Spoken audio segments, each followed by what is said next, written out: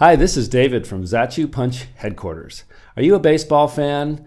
Awesome, because today we're going to build the AT&T Park, home of the San Francisco Giants. Let's start by making sure you have the right model. Does it look like this? Then we're on the right track.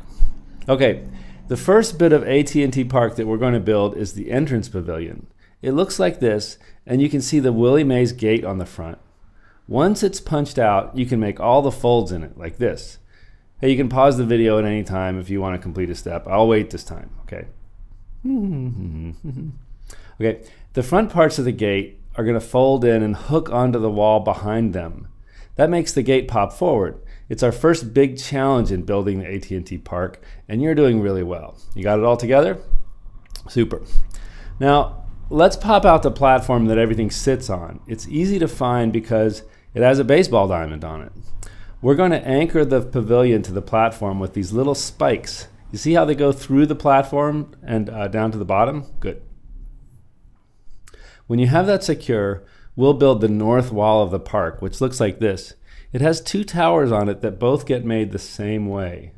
Let's fold the long flat bits first, and then for the towers you kind of roll them up like a burrito.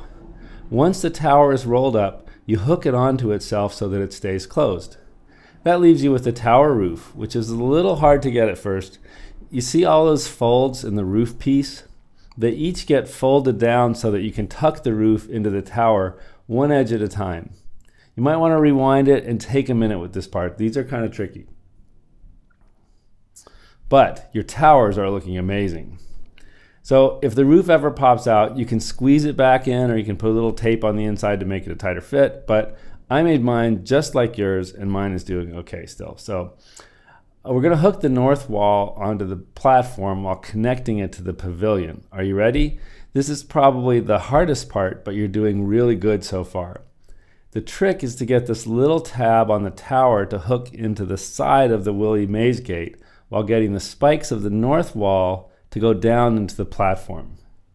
I think you got it, and you are a genius. So congratulations, it's all downhill from here.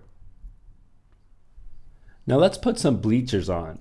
Punch these out and make all the folds first. It should curve around like this before we try to attach it to anything. I like to start with the northeast tower and work my way around. You push the tab from the buildings into the side of the bleachers as you poke the spike of the bleachers through the platform, and then you go all the way around like that.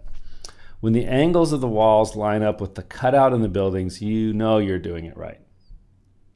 Hey, one last wrinkle on this side. You see there's a tab to attach the pavilion to the bleachers. Just a little wiggling will get this within reach. I can almost smell the garlic fries, but we're here to see the game, right? So let's tidy up our bleachers on the inside and push the long tabs into the slits all the way around the infield. Good.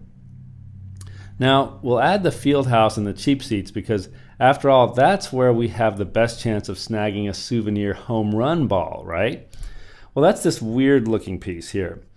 Like we did before, we're going to get it totally folded up before we try to attach it to anything, something like this.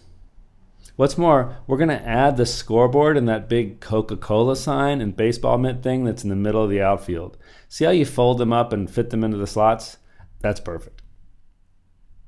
So this piece is connected starting with the bleachers down the right field wall. Imagine you can see McCovey Cove through the passageway. The bottom anchors come first, push the spikes through the platform, and then tuck the tabs into the right field, center field, and left field lines. Well, that is unparalleled coolness. It's looking really good. So let's stop the rest of those line drives going out the back of the stadium by adding the left field grandstand. Fold it first and then sort of chunk it into the last little bit of space provided. When it's tucked in right, it looks something like this. Just survey all the spikes from below to make sure everything is seated properly and won't come flying off when the Giants take the field, and that looks good. The rest is just details, like these nice palm trees to put in front of the Willie Mays gate. If you cross them up, they'll stand up and look nice. They probably cost the city $1 million a piece, but hey, what can you do? And just to make sure the tourists don't miss a game, we'll put one of those silly amphibious adventure boat cars out front. It only has two pieces, but it's ridiculously hard to put together. I'm going to let you try it out on your own. And if that doesn't work, it's up to your mom or dad. Let's see, how are you doing with that? Well, nice try. If you want, you can take a piece of paper and add the surrounding details like the marina and Red's Java House and the 3rd Street Bridge to your model, stuff like that. Did you know that the 3rd Street Bridge is also known as the Strauss-Trunnion Bascule Bridge? Try saying that 3 times fast.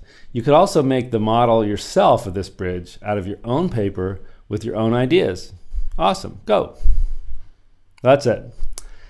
Thanks for coming out to the ballpark with me. This is David signing off from Zatchu Punch headquarters.